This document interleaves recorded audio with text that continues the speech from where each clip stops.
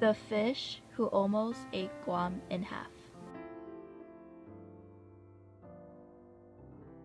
One day, the fishermen started to notice that the bays on each side of Guam were getting bigger, and the land between was getting narrow.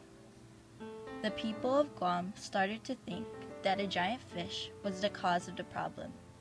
They thought that the fish would come out of its hiding when no one was looking, and it would eat the land on either side of Guam.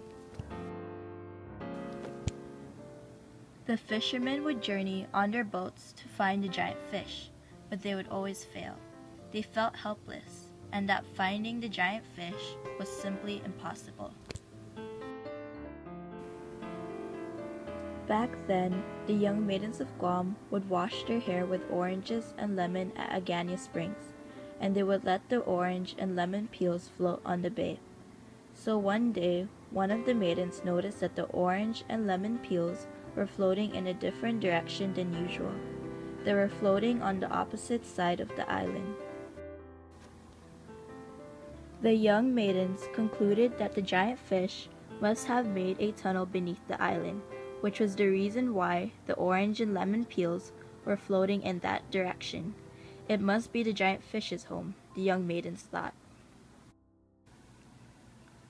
So the young maidens gathered together to come up with a plan. They made a special net to capture the giant fish by weaving all of their hair together.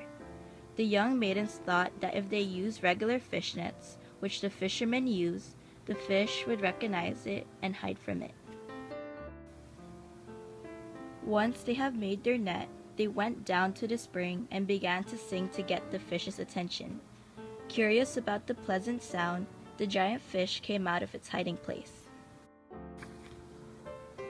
At once, the young maidens jumped and threw their hair into the giant fish, successfully trapping it.